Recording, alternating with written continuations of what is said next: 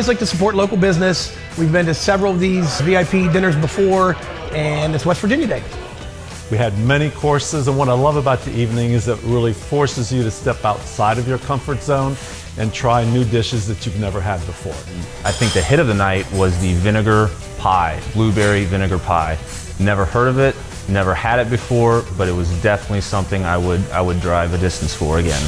My favorite was either the pepperoni rolls or the soup beans, and I didn't know there was a thing between sliced pepperoni and pepperoni sticks and pepperoni rolls, so I learned that today. It's a good way to celebrate West Virginia Day.